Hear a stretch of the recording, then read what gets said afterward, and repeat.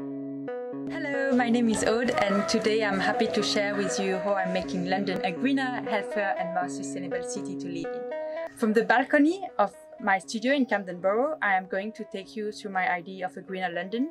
First, I will present you my little balcony garden, then telling you how I discover London green spaces, and thirdly, giving you some insight about my research project, Garden of Things. But first, happy birthday to London National Park City, and let's celebrate its first anniversary. Welcome to my little balcony garden. Here I grow some basil varieties, some tomatoes, some flowers, and I can only do that through two great initiatives from London. First, Think and Do Camden Community send through post some flower seed to plant.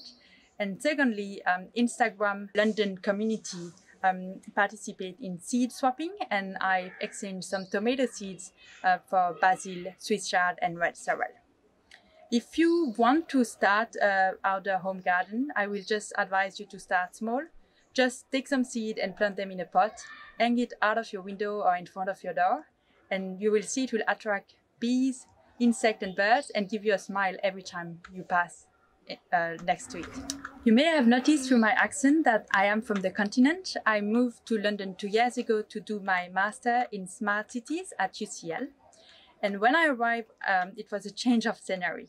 So I was always out there with my camera, walking through London and discovering green spaces. I take a lot of pictures, and if you would like to see this green infrastructure of London, have a look at my Flickr album, London Green Infrastructure. During London, a friend and I made a nature map of London as part of the UCL Bring Your Own Map Challenge. Have a look as well, it's quite cool. London is a great green city, but how can all of us improve the biodiversity, take care of our plants, and learn more about our garden?